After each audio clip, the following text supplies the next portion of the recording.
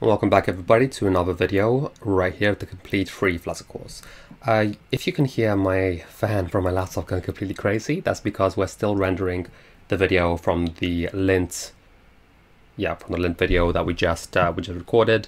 So yeah, my fan's gonna be a bit busy, but that's gonna end in about 6 minutes. So while we're recording this.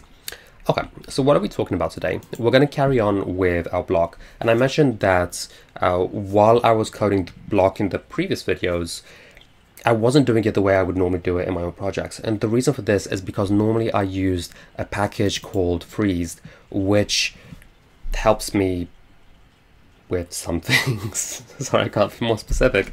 It creates data unions or freeze unions, which give us a few different advantages. For example, it automatically creates a copy with function. Copy with, we could make it ourselves, it's not terribly complicated. All that does is it takes an object and copies that object with all of the old values, but we can override only 1 or 2 values. And what do I mean by that? I need to open something where there's actually logic. Let's take my BLoC, for example. And we're not gonna, we're gonna delete this afterwards. This is just an example. If I had, can't think of an example. If I had I need to actually make a new class, class car, for example, and this could have final int top speed, and I could also have final int the final string color. If I had a copy with function, which I do not, but I could make one, we could say first we need to make a default constructor. Okay, it doesn't want to let me. I'm making a lot of mistakes today. First we need to generate the constructor. And then we could have a car, and this gave me another error because this should be capital. I made the wrong thing capital. This is why we installed the lint thing in the previous video, so now we can see when we're messing up. Car to copy with, and this could take a int top speed and a string color. This should probably be a factory.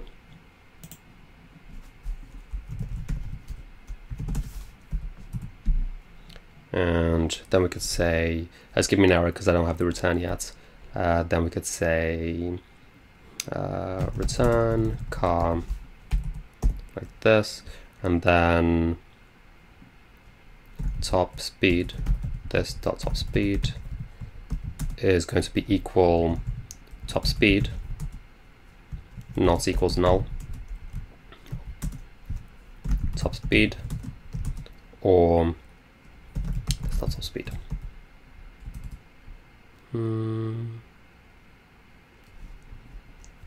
Okay, I'm not doing it very well because obviously I don't. This should be more like this.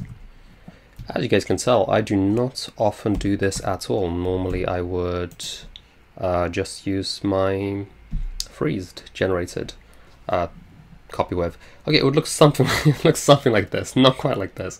Essentially what my copy with function is going to do is it's going to say, if I passed in a value here, then use, I know what I'm missing. I'm supposed to have a car, previous car. What this would do is say, if I pass in top speed, use the value I passed in. If I, however, have not passed in a top speed, use the top speed from the previous value. And I can attach this to a class so that it uses the previous class. So I know I'm not making so much sense. I know I showed that pretty badly. So let's instead show what it would look like when we're actually using it. It would look something like, let's say I already have a car, right? And this car could be whatever. So car C equals, and by the way, this of course will not work because I haven't actually made that copy with function. Top speed could be 14, 144 in fact, and the string could be red, right? But then when I say c.copyWith, I could then give it a top speed of 200. And now this is actually going to return a new object. So I should actually say c2 equals, but I don't need to make a new object. I could also just leave it like this. It depends on what the situation is. So now c2 is going to have the new top speed, but it's going to take anything else that we didn't override from the previous thing. So this is one of the things it gives us. It also gives us a really nice map function. Map is something I use quite often as well. And what the map function from freezed is going to do is it's going to force us to go through every single instance of something. And all this will make more sense when we actually use it, don't worry about it. And another thing it gives us is freezed unions, which is kind of like the enums.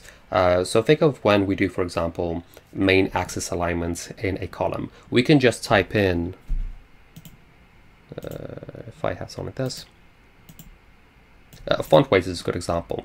When I want to select a font weight, I can just type in font weight and then hit dots. And then if my laptop was a bit faster, these different options would show up. I can select W600. I don't need to remember them by heart. On the other hand, you guys saw in the previous video in my states, when I was working with these, I kept forgetting what the name of this is. So would it be nice if these would be packaged together in an enum the same way that font weight or main axis alignment or cross axis alignment is? What if we could just say offcheck state dot initial? You know, wouldn't that be nice? So this is another thing that freezed unions give us, and also a few other things that we have not mentioned. And yeah, so let's delete this because we made a complete mess. Let's pretend that didn't happen. I swear I'm not that bad of a coder, or maybe I am, who knows. Yeah, let's go back to this and let's look at how we should do it. So we need to install the freezed and freeze annotations. I'm trying to see if they give us yeah, information here. We need freeze annotations, we need build runner, and we need freezed as dev dependencies. And then under the motivation, it will tell us a few more things that it gives us. But honestly, I told you some of them. I told you the ones I use, so that's going to be fine. So we're going to go back to pubspec.yaml, and for dev dependencies we need freezed, and dev dependencies we need build runner. This sometimes can cause problems if you have other packages installed. It's not uncommon to get conflicts with build runner. If you do have that issue, then just play around with the different versions. Let's say if I had maybe BLoC test has conflicts, or at least it had, I don't know anymore. If I had a conflict there, I might change this to 1.9 or something like that. Just play around with the different versions until you find something which does not have a conflict. Okay, so those were our dev dependencies. I'm also going to need one regular dependency, which is freezed annotations. So you can see I have the latest freeze annotation here, freezed here, build runner here. Okay, that's fine. Just saving this stuff. I hope I haven't broken this. Okay, so we're going to close all of this. And what we're going to do now is create another block, because I have my off check block, but now I want something which holds the password, which holds the email address, something like that. And I can't even remember how I made it, this project, so I might be doing this wrong, but never mind. So we're going to go to right click, new block, and let's call this one just auth. And that's going to create a folder called BLoC, which I'm going to rename to be, apparently I deleted it. I wanted to rename it, but yeah, apparently I made a mistake. So BLoC, new block, let's call it auth. And right click, rename, auth. Call it auth block as well. That's fine. So I put it inside the off check block, but it doesn't really matter. I could also put it just inside BLoC. Maybe it is inside there already. I don't know. I'm not going to worry about it for now. Okay. And this needs my VS Code to be restarted. One of my subscribers told me a nice shortcut to reload VS Code, but I forgot. So I'm just going to restart it instead. And thank you to whoever told me the shortcuts, and I'm sorry I forgot about it. Okay, so now when we go to states, we can, and you can see this has the freeze annotation already because it's nicely integrated. So we have @freezed abstract class of state, or whatever we want to call it, with of state. This should come automatically. If not, you could type it out. So it's going to be freezed abstract class, and then the name of the class. So I could make, I was using it in one of my previous projects. So let me just look at what I was using. I had something like filters. I can't see it right now. And then underscore $, filters. So it's going to be whatever class you call it with an underscore and a $. And then const factory, the name of the class, dot, and then what you want that enum thing to be. So first name. Then you could have an underscore. You don't need an underscore first name. And keep in mind, this is going to make another class, right? So because it's going to be another class, this name doesn't need to be unique. It can cause conflicts. I made this mistake previously. I had ascending filters, and I also had descending filters. And I just used something like first name here. And then in my descending filters, I had abstract class with desk filters. You can also make a VS Code snippet, which I do have installed here, but I'm showing you how to do it by hand first. And then I had something like const factory desk filters dot first name. I thought this might be okay because, you know, why not? And I had the same name. Anyway, what ended up happening when I did this was it didn't work. It crashed, right? And the reason that happened was because these two were the same. And initially I'd thought that maybe because I'm using the different class name here, the different enum, then it should be fine. But I forgot that this is just an alias for this class name. This class name is what actually is under the hood. So you can't do this. Okay. But anyway, I was just showing you. And I think maybe I don't have freezed installed. I don't know why it's still giving me errors. Did I not get this? Or maybe this had some kind of, yeah. See, this is what I mentioned before. Sometimes we can get different errors here. In this case, it says that sign-in page depends on build runner 1.10, which requires 2.10 or higher, but here I had 2.7. So let's try changing this to 2.10. Let's see if that's okay. Sign-in page requires SK1.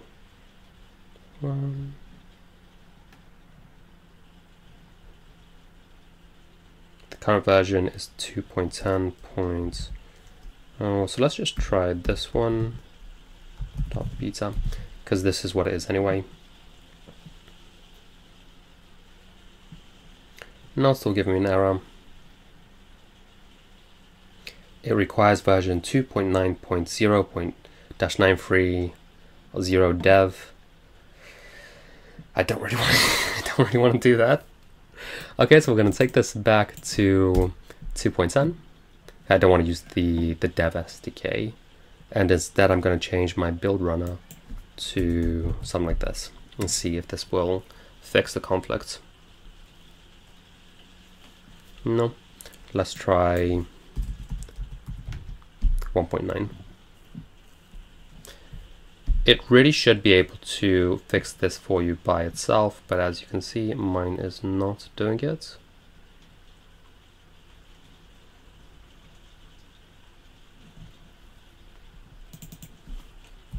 I'll change this to 2.9.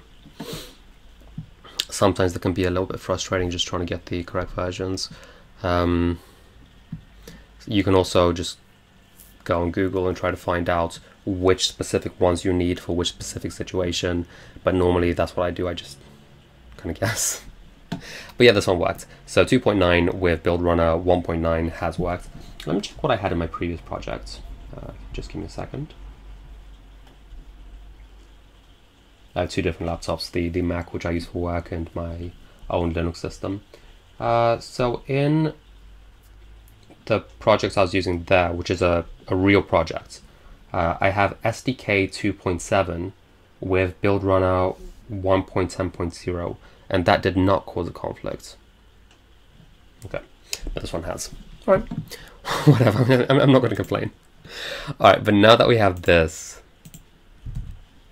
I have gotten this. Just gonna get it again.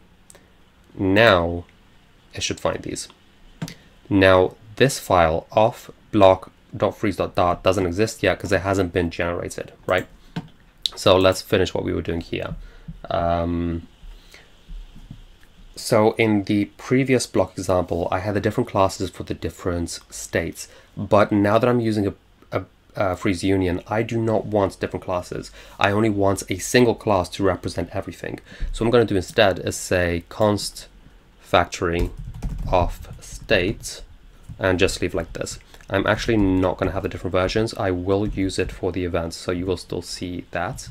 I shouldn't have this. This should be equal to of state.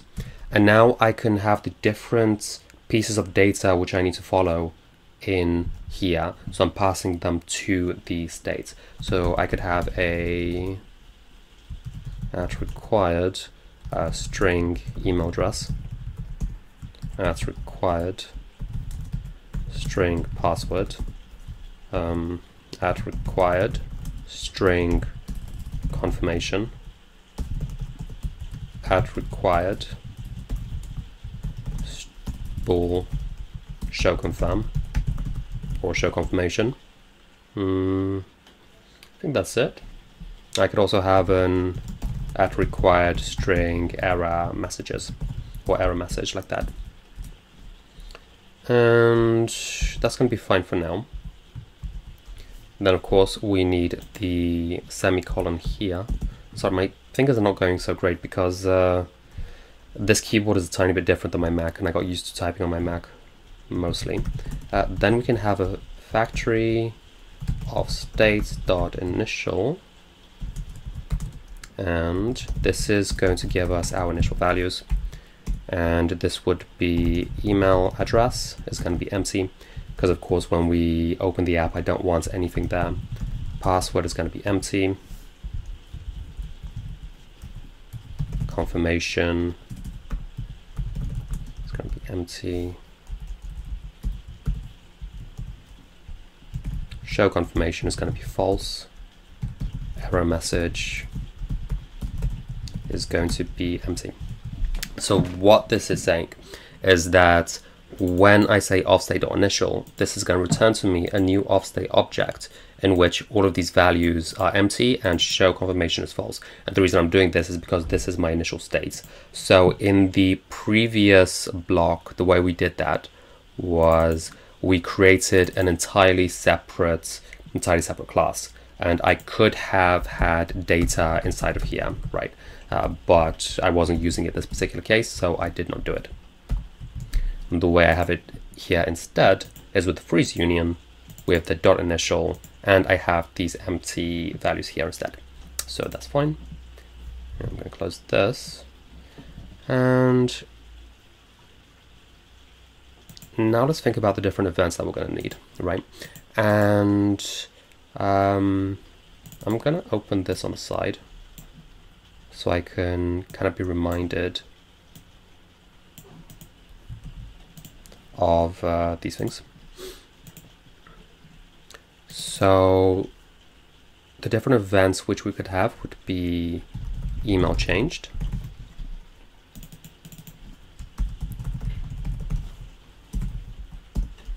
const factory of events. So this time it actually is a proper freeze union because I'm going to have the different functions here. Password changed equals password changed, const factory of event dot confirmation changed equals underscore confirmation changed, of event dot toggle show confirm. So what this is going to do is think of when we have our sign-in page, we're going to have some kind of, by default it's going to show email and password, but then it's going to be a button which is going to say a register instead, and when we hit that register, that's going to trigger toggle show confirm, which is going to turn show confirmation into true, and I'm going to have some kind of flag. So in that login page, I'll have if show confirm, then it's going to have email, password, confirmation as 3 different text fields. But on the other hand, if show confirmation is false, it's just going to have the email and password. So this event is what's going to switch between having 3 different text fields and having just 2 text fields. Okay, so toggle show confirm. Another really nice thing about these freeze unions is I'm never going to use these. I'm always going to use these ones. So as a result, if I were to spell this completely wrong, it doesn't matter. It just doesn't matter. I don't work with that anyway, so that's fine. Okay, so almost there. Const factory of event dot. Am I going to have login? I can't remember if I had my login in the previous one. Yeah. Okay, I'll have login. In fact, it should be login pressed, because I need to actually do the logic to check if it's correct. Const factory of event dot registration pressed, or triggered. I could use that word as well. Registration triggered. I'm pretty sure I spelled that wrong, but again, I don't have to care. Const factory of event dot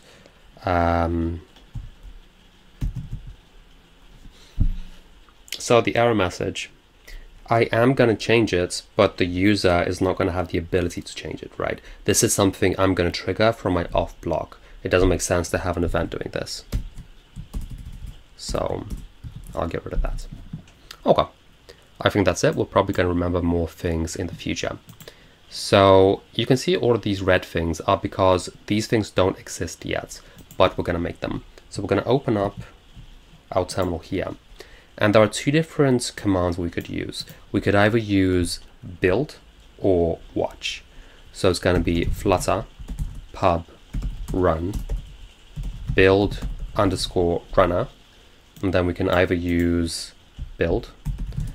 If we use build, what this is going to do is just run this command one time, and when it's finished, it's going to stop. So right now it's going to look at all my files. It's going to see where I use the different annotations which have code generation, which in this project is just freezed, but you can have a few different ones as well. And keep in mind, this has to be updated here. This has to be imported here. And for the parts, you might have to manually add this if you're doing it in a different file. It's going to be the exact name of the file, of BLoC in this case, dot freezed for our freeze unions, but for different things, like for Hive, we use .g, and then .dart, right? And our build runner is going to look for where we have different things like this, and then it's going to generate that code for us. So if we just give it a second, it's not there yet.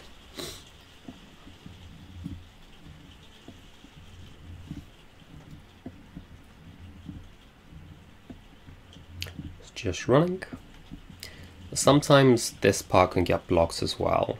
I I forget the exact fix for it, especially when using a Hive. I don't think it's happened with Freezed, but yeah, when we get a Hive, I will probably have to go over that. Okay, so now that that has finished, we can see we have a new file here, off-block.freezed, and we're not going to go over all of this. We're not going to go over pretty much any of it, because you can see it is a huge file, right? And it says here, freeze generator, generated code, do not modify by hand, of course, because it used it for me. Oh, previously we didn't have unused elements, right? Previously they didn't have this lint rule. It's really nice that they're doing it this time. So for example, this gives us, as I mentioned, a copy with, and we're going to find it in a lot of different places. It also gives us map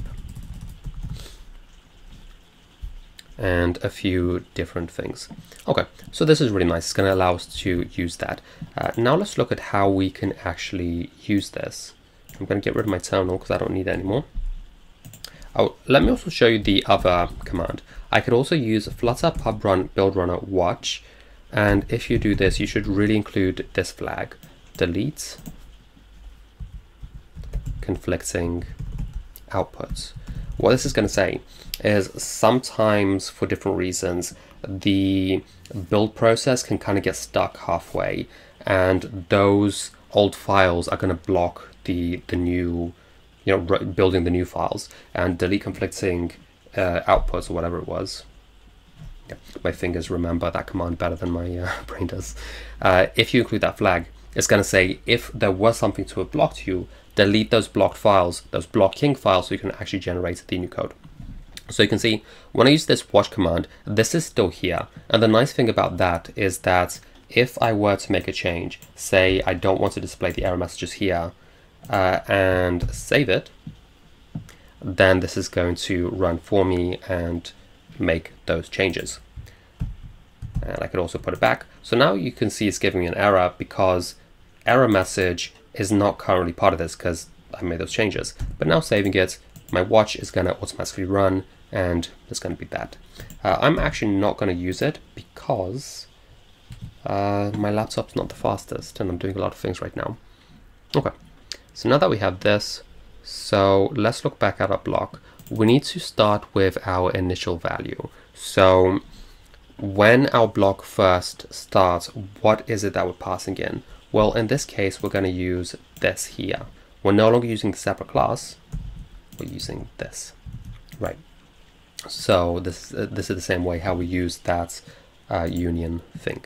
Okay, and now we're going to get rid of this, and keep in mind, now that we're inside the block, this is where we need to go over the different events and do things in response to our events. So I'm actually going to put my events on the side now so we can see that. And this is one of the nice things that that freeze gives us. I can say yield of events, I believe it's events dot map, right? And this map function comes from freeze. It's going to automatically give me all of these, one for each. The first thing I'm going to do is put semicolon at the end. Then I'm going to put comma here so I can format it. And I definitely forgot how to format on Linux. The code is different for there we go, for Mac. And these days I normally use Mac. Now I can hit Control D to select all of these.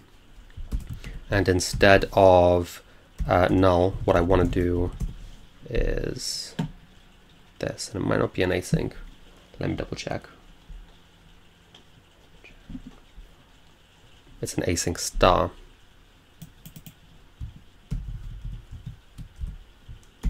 There we go. Okay. So what do we want to do if we get an email changed? And I don't need this anymore. If I get an email changed, all I want to do is say yield state dot copy with. So state is coming from somewhere. Our block is passing our state to us so we can access the previous state. And now we're doing that copy with that the freeze library gave us, and we're going to say email address, and it's going to be e.email. You know what, e.value, let's say email. Now, of course, this is going to give us an error because we haven't set it up to take a value. But this is a function, so we can, of course, give it all of these parameters. Password. This one's string confirmation.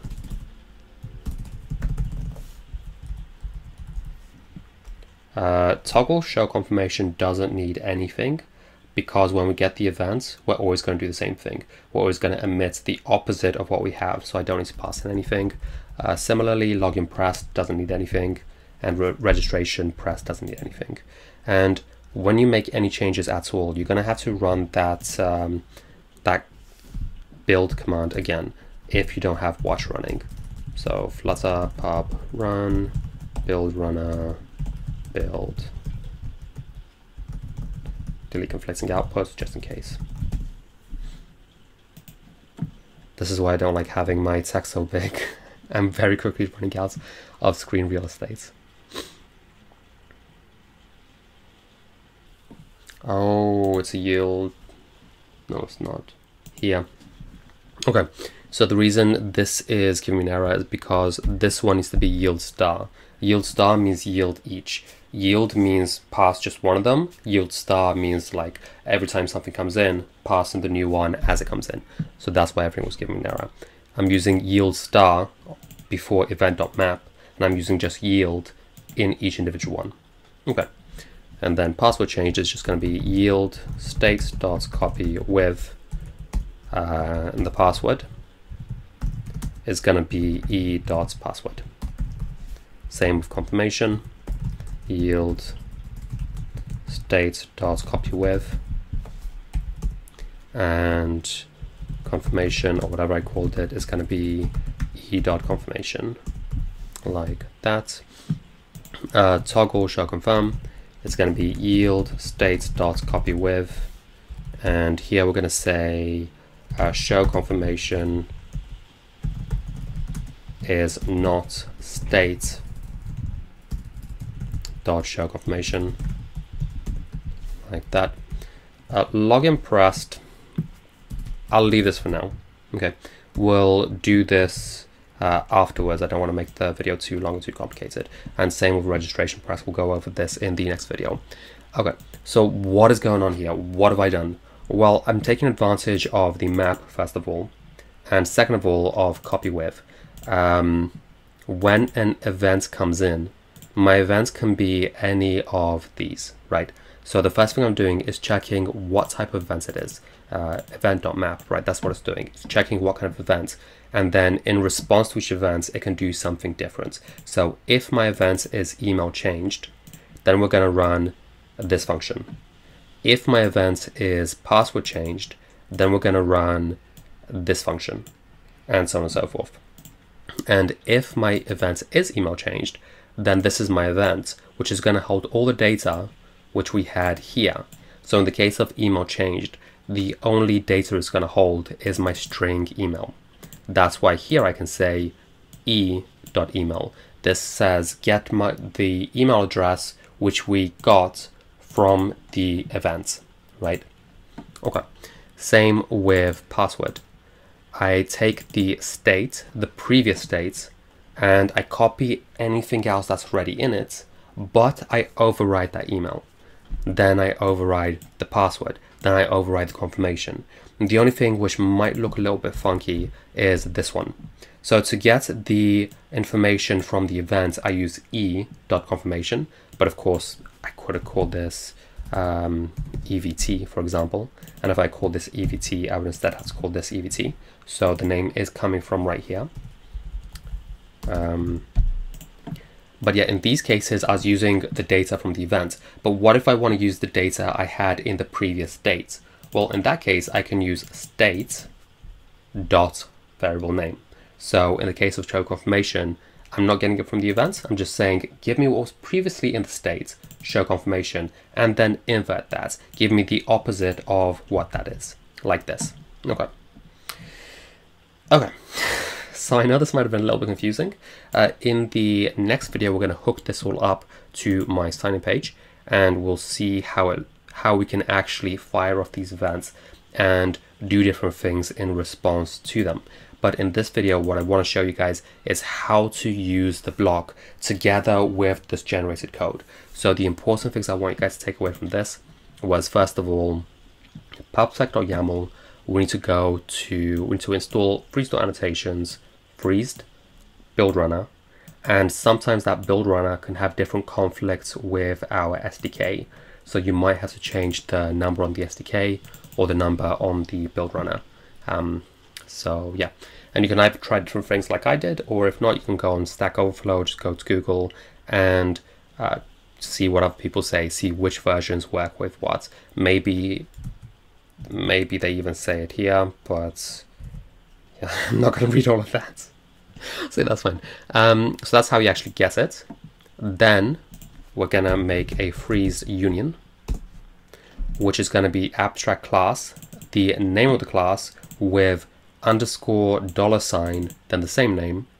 Then over here, the name of the class, dot, initial whatever, that's going to be the different versions of the enum. And then some unique, has to be unique, some kind of unique name here. And then we can do that with the different, whatever we have. So like that.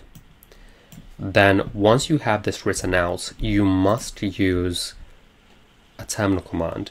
And we can either use Flutter, pub, run, build runner. Now we can have the choice of build to run it once, or watch to watch it. So to watch all of our files for any changes. And I would really recommend using delete conflicting outputs flag as well. That can help you avoid errors. And then once you've done all of that, inside our BLoC, we can yield star event, and now we have this map function, which is going to automatically fill this all in for us. And another really nice thing about this, which I haven't shown you guys, is what happens if we forget an event, right? If I deleted this, look what happens. Now this gives me an error.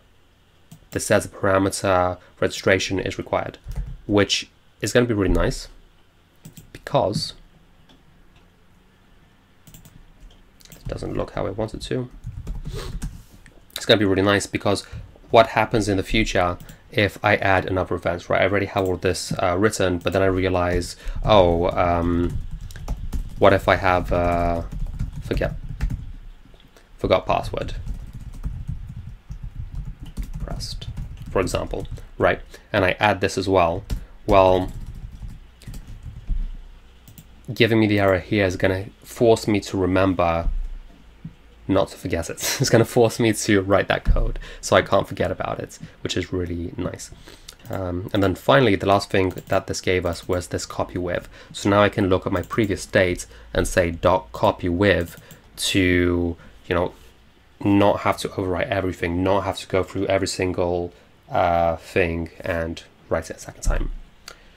Okay, so we went over quite a lot, but as long as you remember those parts, then you guys will be perfectly fine. In the next video, we're going to actually hook this up to our sign-in page. And yeah, I'm looking forward to it. I hope you guys are as well. In the meantime, myself with videos, I'm out. So take care, guys.